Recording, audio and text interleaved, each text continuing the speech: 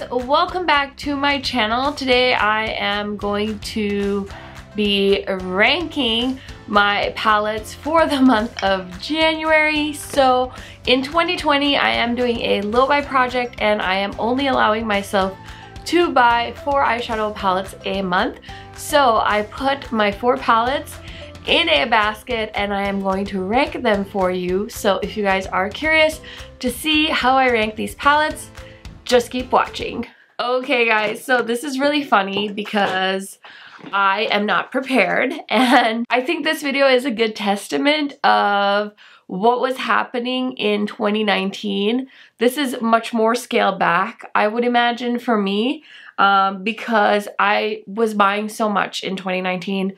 I couldn't keep up with what I had bought, etc, etc. There's still palettes in my collection that I bought last year you guys have never seen on my channel, which really was a disservice to my subscribers. It was a disservice to my wallet, which is the main reason I'm on this low buy journey, is to make the best use of my investment. So if I'm buying makeup, I want to be able to show it to you. I want to be able to review it for you. I want to get the best return of my dollars spent. I hope that all makes sense to you guys. So I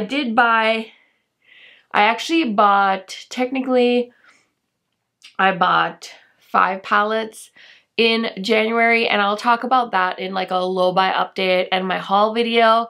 So I was like mostly successful for my low buy, but we're still learning. We're still making progress. So I will talk about that more in an update video, but my official purchases of January 2020 are in this basket. So I'm gonna rank them. I only have 4, and for number 4, this is basically by default because I haven't tried this palette yet, and we are now on the 2nd of February, and it's crazy because it's just been sitting there, and I really wanted to do a first impressions. Like, I want to film me using this palette for the first time, but I haven't found the time, which tells you crazy things about my life. Anyway, so this is the Tati Beauty palette. I wasn't planning on buying this, but so many people love this palette, so many people hate this palette that I really wanted to find out for myself, so I bought it. This mirror is huge and I don't want to blind you guys with it, but here is what it looks like just so you guys can see a close-up. It's very heavy, it's very nicely made. This palette did not catch my attention at all when she first did her video and stuff on it, and I don't love Tati, but I definitely don't dislike Tati. She's always one of those gurus I like to watch if it's a product I want to know more about, because she gets a lot of stuff in PR and tends to do videos before anyone else. So that's when I usually go to her channel, but I have seen so many people either say they love this or hate this, so I wanted to see for myself. So if you guys are interested, definitely keep an eye out on my channel because I will film a first impressions video on this when I use it for the first time, or if not, if I just use it, I will do a review, etc, etc. So this one by default is number 4. So if I had tried the Tati palette and I liked it or whatever, this one would have been number 4. But yeah, this is the Pat McGrath Mothership Golden Opulence palette. This is the one she came out with for the Chinese New Year celebrations or the Lunar New Year celebrations. So this is what it looks like. It's a beautiful neutral palette. My thing is, I don't really like to buy Pat McGrath for neutrals. I have plenty of stunning neutral palettes at a fraction of the price of this one, so that's why I'm ranking it kind of lower. But I think if you don't have a ton of eyeshadow, if you're a very neutral girl, if you want an easy formula to work with, or you're a bougie bish and you want a nice high-end palette but it's neutral, I would definitely recommend something like this over, like, say, for example, Tom Ford Cocoa Mirage, which I think is junk. So I'd rather steer you in the direction of Pat McGrath if you're into neutrals and you want something high-end. But for my collection, this doesn't really add anything, and so I've decided in 2020 I need to take a little break from Pat McGrath. I'll still keep buying her big palettes because I'm kind of a collector of those.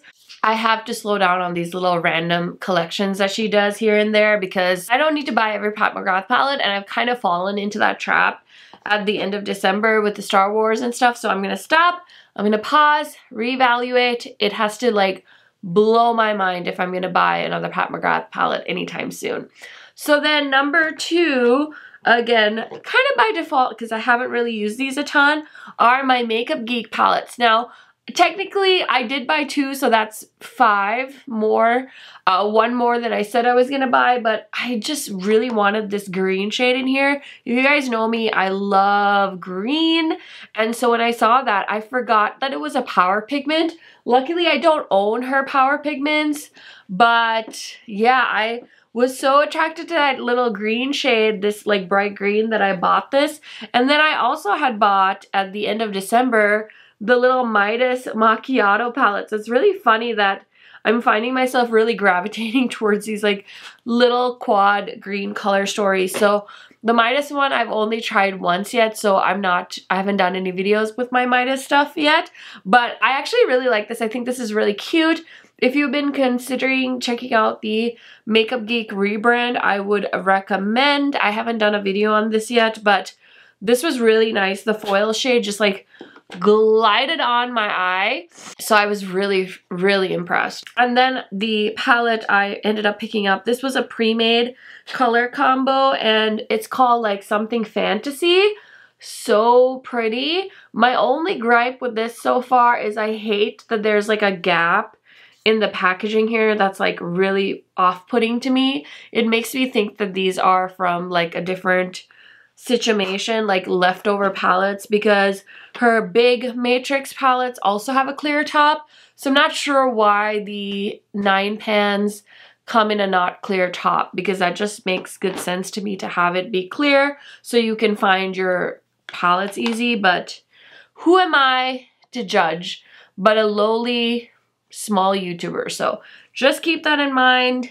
Conspiracy theory, allegedly, from me. And then my number 1 palette from January. I'm so excited. You guys would have seen this in another ranking video as well. I'm obsessed with this palette. I love it so much. This is the Anastasia Beverly Hills Amrezy collab. I did a video with this. I want to do more videos with this. I would really, really, really like to make it my goal of 2020 to film a multiple looks with 1 palette video. That's like one of my goals. The thing is, like, I don't have time to sit and film, so usually I do it on the weekends, and a lot of YouTubers that have full-time jobs and make YouTube videos will film multiple eyeshadow looks on the weekends. But to me, it's like, I would be so sad if I had to wash this eye look off that I have on right now to do another look. I like to film multiple videos with the same look. I don't know, hopefully I can kind of mentally adjust and film multiple looks in one day, but I love to have my look on, you know, for multiple videos because I love them so much. So yeah, I don't know, maybe I'll do a multiple looks video with this palette, I don't know, but just know I've been loving this. I've been wearing it to work. I love the look I came up with in my demo of this palette, so it's been a lot of fun. I would recommend it. I think it's beautiful.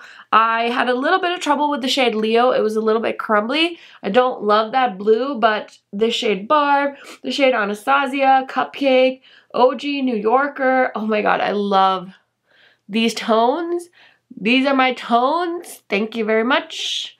And I would honestly recommend you guys picking this palette up. Of all the palettes I showed you guys today, Amrezy palette is top for me. So I hope you enjoyed this little ranking video. Let me know your feedback. I want to do more ranking style videos in 2020. I got so many New Year's resolutions, it's ridiculous. Anyway, yeah, I want to do more ranking videos. I want to talk about the same palettes multiple times on my channel. I think that's important. It's important to me. I just want to give my purchases more time to shine. I hope that makes sense to you guys. Anyway, thank you so much for watching this video. Let me know your thoughts down in the comments, and I will see you in my next one soon. Bye guys!